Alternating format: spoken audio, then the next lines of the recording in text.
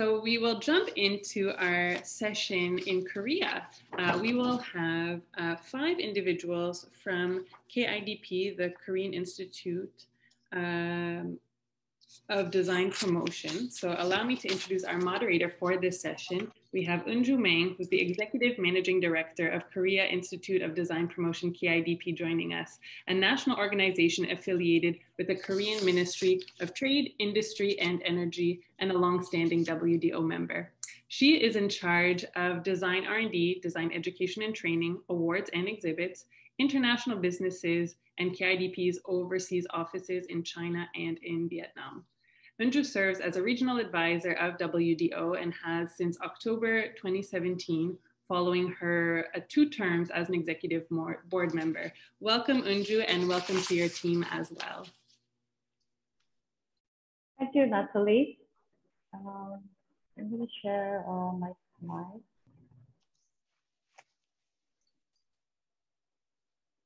Can you see the slide? Not yet.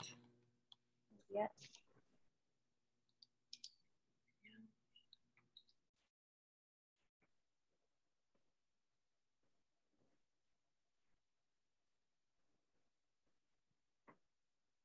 Great.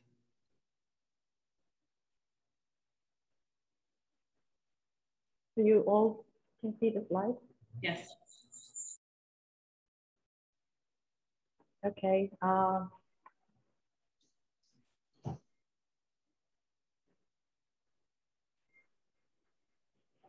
Hi, everyone. Welcome to the Let's Talk Diversity. This is science session of the 24 hours continuous virtual talk. Sorry, that's a mistake. I'm gonna, yeah. So Natalie introduced this talk will consist of 4 speakers from KIDP. Thanks to Natalie, I think she already explained about KIDP, co-host of this session.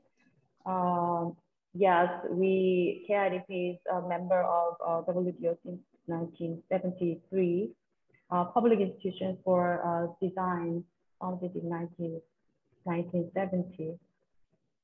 Currently, our location is like this. So about 187 members based in 5 locations in Korea, and also 3 locations in China and Beijing. In celebration of World Industrial Design Day, it is really honored to take part in this session as a moderator. As introduced, I'm Eunjoo Maing. And let me introduce our other speakers first. There will be 4 speakers from us, Jeongman, Head of Global Expansion Division, and Minyoung Park, Manager of Global Expansion Division, and Nara, Lead Manager of Educational Division, and Inho Lee, Manager from the same division. With the topic, we will dive in with my colleague, this cultural and gender diversity, specifically in Korea. To examine and share how the workplaces in Korea has been changing and how people and community in the field of design or even broader society or nation have been changing regarding the gender and cultural diversity issues. We take one sample organization, which is KIDP, because I think KIDP can reflect workplaces or design community in Korea. That's why our speakers are all from KIDP. The 4 have different backgrounds, experiences, gender and ages. They will share their stories, practical stories, experiences, and lessons of thoughts regarding gender or cultural diversity, including the current situation of issue in Korea, as well as relevant initiatives and activities taking place at KIDP and also in Korea. Let's get started with the gender issue first. Recently, in March this year, World Economic Forum released the Global Gender Gap Report 2021. According to this report, Korea is ranked number 102nd among 156 countries benchmarked. It is a shocking result and disgraceful not only for us, especially to me as a Korean female, but also to all of us regardless our gender.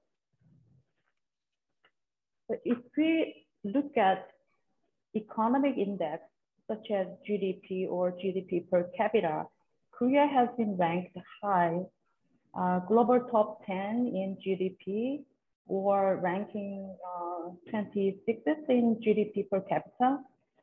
In comparison with those economic status or achievements Korea has gained, global ranking 102nd in global gender gap index was way too below. And it means Korea has a long way to go in terms of gender equality. But certainly, gender gap has been closing significantly, especially during the past 20 or 30 years.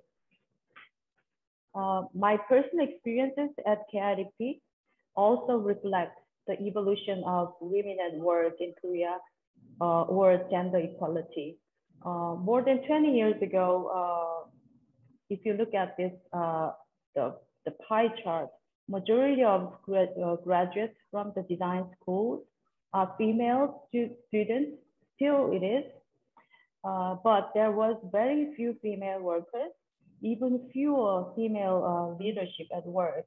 I was always only female at the table back then. However, as time goes by, gender gaps at work seem to getting closer and closer, and gender equity and women design leadership is also getting balanced or better proposition at work. So now I'd like to invite one of our speakers, Nara, to tell us more about the evolution of gender gap, especially female leadership in Korea. Nara, over to you. Thank you. I need to share my screen first, so hold on. Okay, hi everyone, I'm Nara, and I currently oversee the International Design Education Program here at KIDP, such as the Global Design Internship Program and the International Integrated Design Camp. What I wanted to talk about today is about how the female leadership has evolved in Korea as a whole. And compared to just a decade ago, hold on, why is my screen up? Okay. Compared to just a decade ago, the number of women in executive positions in Korea has been on the increase. And just within KIDP, we had our first female president and CEO whose term just ended. And not only that, the number of female executives has also increased. And 5 years ago, there were only 5 female executives, whereas today we have 7. And our board members has also seen an increase in female members, with the numbers rising 8.9% from 28.6% in 2016 to 37.5% in 2021. Recent data from the corporate tracker called the CEO score, it shows that there are only 4.5% of board members in Korea that are female, while the figure of that is 30% in the US. And as of 2017, within the top 500 companies in Korea, only 172 of them employed women executives, which with a total of 454 women executives who comprise 3% of all executives. And that figure was definitely an increase of 0.7% from 2014 and 0.3% when compared to 2016. But still, 328 companies did not have any women executives on their board.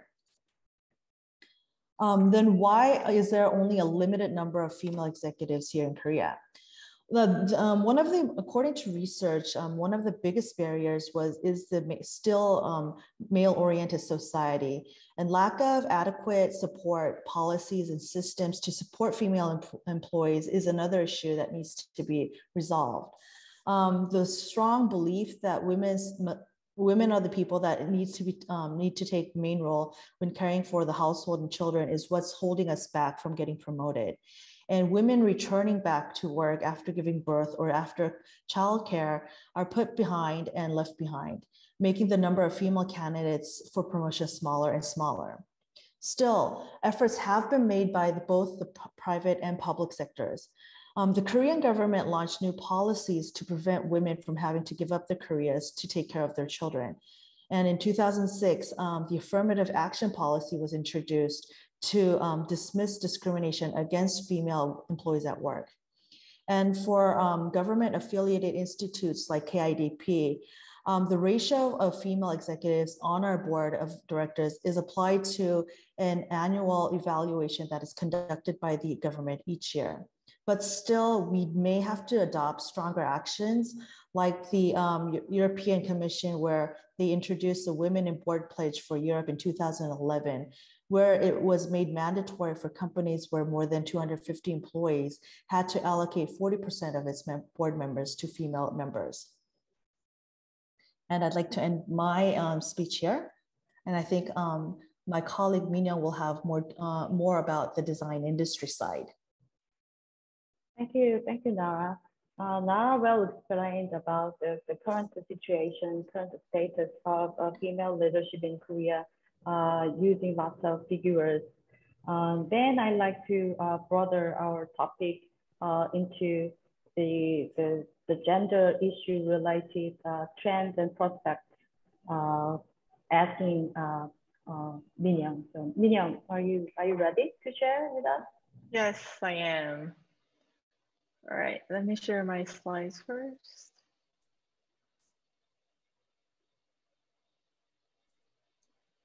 Okay. Hi everyone, I'm Minyoung Park from Global Expansion Division at KIDP. It's nice to meet you all. I've been managing international cooperation and different global projects at KIDP since 2012. And I'm currently in charge of international PR of the organization to help elevate the global visibility of KIDP. My talk will be about gender diversity in Korea, the trends and prospects. I'll first introduce you relevant changes currently taking place in Korea, and then move on to talk about responsibilities of designers for the future. I typed in the word gender on the web portal, and as you can see, I found this long list of articles. They were related to a wide range of different sectors of the society, and I found the words on the right side, such as gender neutral and genderless, being mentioned repeatedly. So I think you can guess from this that gender is such a controversial and important issue in Korea at this moment. Of these many areas that the gender issue is related to, I've selected some stories and examples that could be insightful for us designers. I think this can be observed in many other countries besides Korea, products for girls being produced in pink and for boys in blue. Recently, the National Human Rights Commission of Korea stated that children could learn gender role stereotypes and perceive that a certain job or work is associated with a certain gender. And this also could influence children's future behavior and even lead to aggravation of gender discrimination. The manufacturers were advised to make improvements in their products to be more gender neutral and not be classifying genders by colors. Another movement observed is that discussions are becoming bigger and bigger about gender neutral restrooms. You can see in the pictures below that some buildings actually started to have these restrooms now in Korea. Diversity Korea, a nonprofit organization, emphasized that these restrooms would contribute to breaking the gender binary and cultivating a culture that cares for all, creating a more safe and inclusive society for everyone. With the millennials and Gen Z becoming a significant demographic group in Korea, they now have a voice to demand society to be more sensitive towards gender diversity. It shows in these advertisement images of beauty companies. Most of these companies are new in the market, but they are doing relatively well by marketing themselves gender neutral. This strategy worked well because there is now a perception, especially among younger generations, that being gender neutral is only natural, trendy, and cool. Within the Korean design industry, there is now this community called Feminist Designer Social Club, which was started in 2018 and now grew up to having 180 member designers. They define themselves as a community that creates a new order from a feminist perspective and address issues of the gender imbalance in the industry that makes the female designers disappear from the workplace. They hold different events, run podcasts and YouTube channels, and build a network among members to challenge and change the status quo. From these trends observed in Korea at this current moment, we can predict that people are opening up and making different efforts to embrace gender diversity in Korea. And I think the speed of the changes will only get faster and faster. Now moving on to the second part of my talk, responsibilities of designers for the future. I would like to talk about these voice assistants, both the global and Korean ones.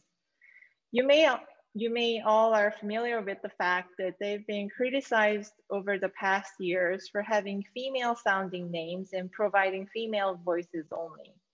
These companies have made improvements, so now male voices are also available. However, the default is still set to female voice. UNESCO pointed out in their report that in many communities, this reinforces commonly held gender biases that women are subservient and tolerant of poor treatment. And I found this blog posting just by accident in preparing for my talk. It was originally written in Korean. The posting is dated February 2020, so it's pretty recent. And it clearly shows you what UNESCO was concerned about. The writer writes about the voice assistant, quote, "It's better than my wife," because the assistant responded to the writer every single time without any hint of frustration. The writer was also able to distinctly recognize that the voice was a female. There has been this effort to suggest an alternative voice assistant, and a genderless voice named Q was developed. It's been created as a next step towards ending gender bias and fostering more inclusivity within voice technology. There should be more efforts made in this direction, especially for us designers in designing new products or services. I would like to share this piece of writing with you from one of my favorite Korean writers, which is highly relevant to our topic today, diversity. The last paragraph says, "Consensus on what constitutes discrimination has been repeatedly renegotiated throughout history. Few people would call themselves racist or sexist. However, it is easy to unconsciously make outdated, prejudiced remarks or acts if one does not keep learning about new standards regarding discrimination. As society's sensitivity to discrimination and diversity becomes more delicate, the number of citizens who are unfairly excluded will decrease." In concluding my talk, I'll share with you my thoughts on what responsibilities of designers should be for a better future. We designers need to take a responsibility that corresponds to the extent of influence and impact we have as creators of products, graphics, spaces, services, etc., that people encounter so frequently in their everyday lives. The coming future with the advancement of technology will urge us to tackle brand new problems or existing problems in brand new ways. In doing so, we should keep a keen eye on how the world is changing around us and how people of different traits, characteristics, and beliefs view these changes to embrace diversity in our designs. If we fail to be sensitive towards diversity, our designs may alienate or disrespect certain groups of people regardless of our intentions. Let us harness our influence for a positive impact and make the world a more inclusive place for all. Thank you.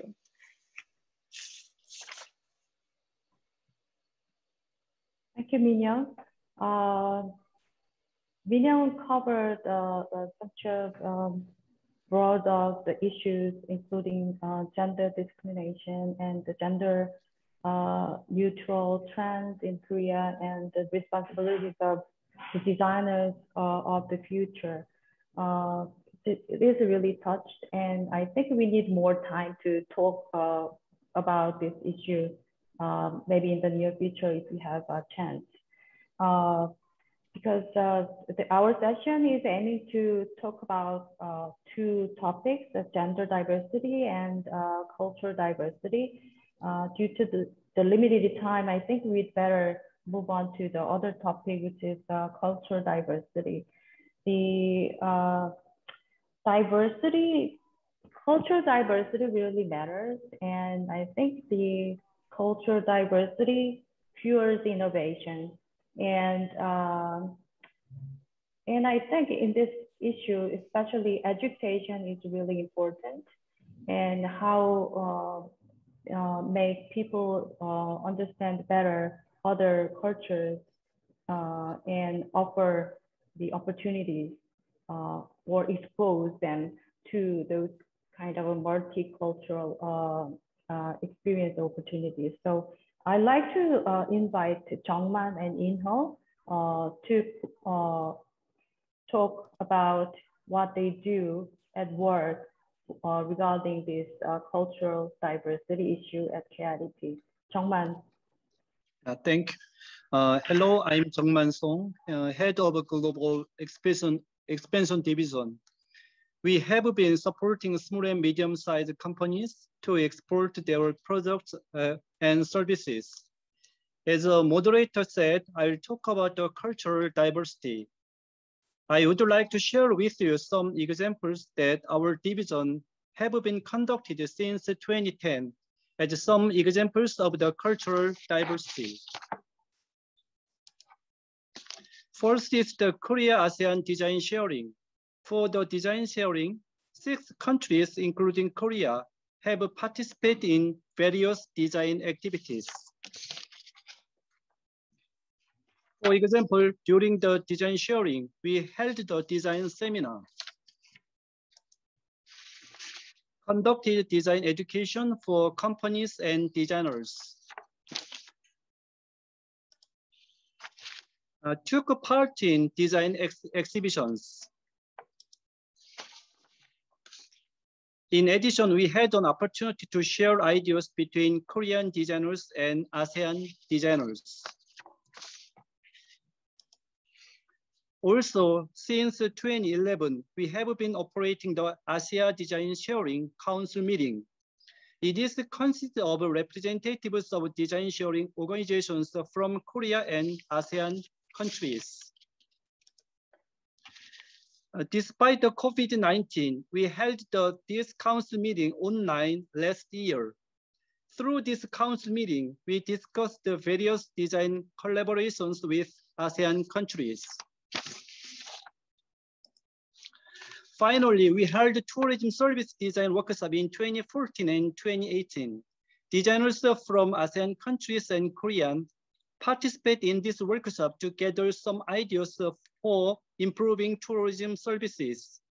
As seen in some cases, we have prepared various design activities for designers and CEOs from Korea and ASEAN countries to understand the cultural diversity. We live in an era where cultural diversity should be embraced and applied. Next, my colleague Inho will share with you about another cultural diversity cases. Inho, please. Yeah.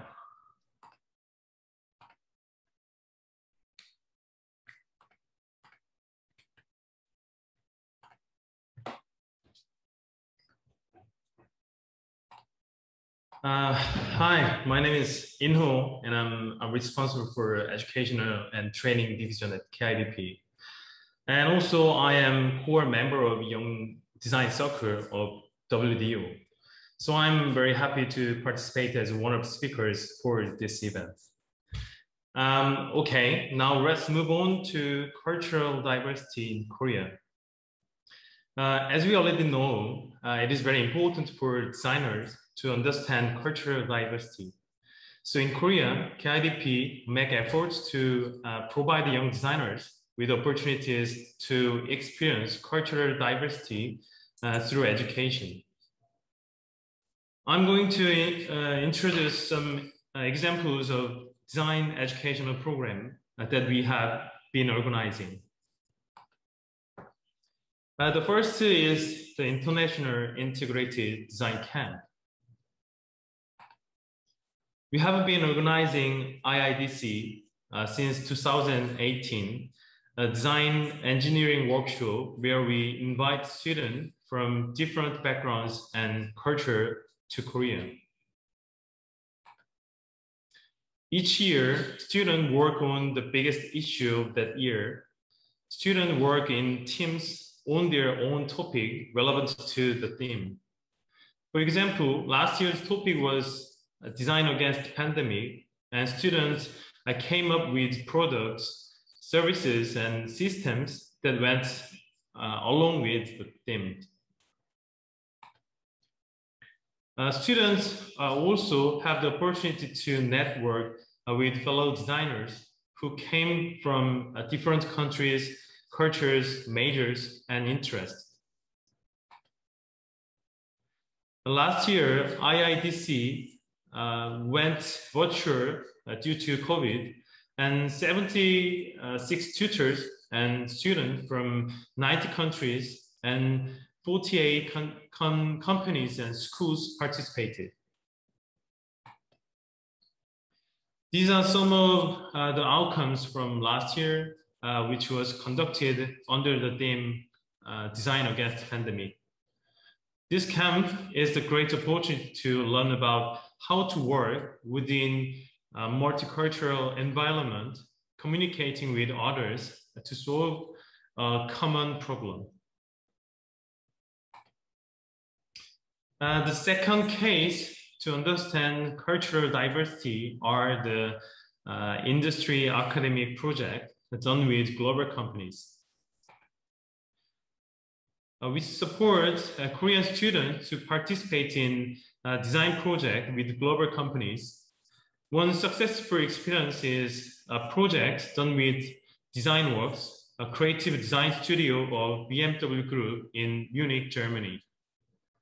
What makes this project meaningful is that it provides both BMW and a Korean student the opportunity to understand and run different cultures.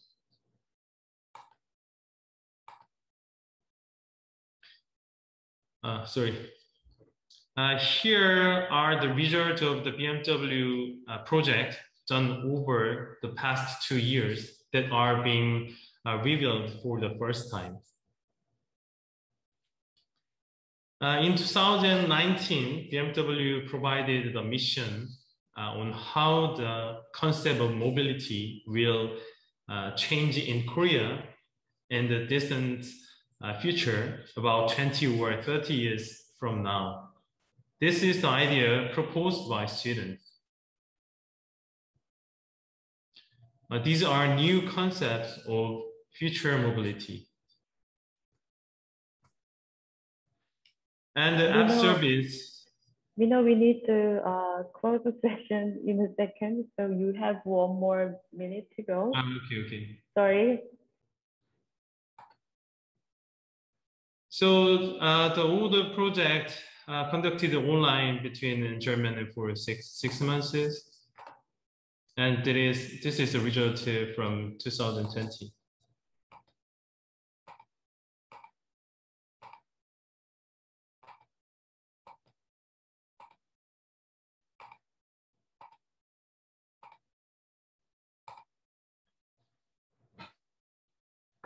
Okay, I think through this project, students came face to face with the latest global design issue and experienced the design process of BMW. And three of students who took part in this project were hired as a design internet design works in Munich. And good news is 2 of them will be hired as full-time junior designer starting September.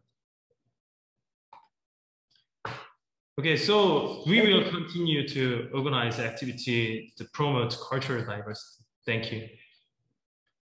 So unfortunately, we are running out our time.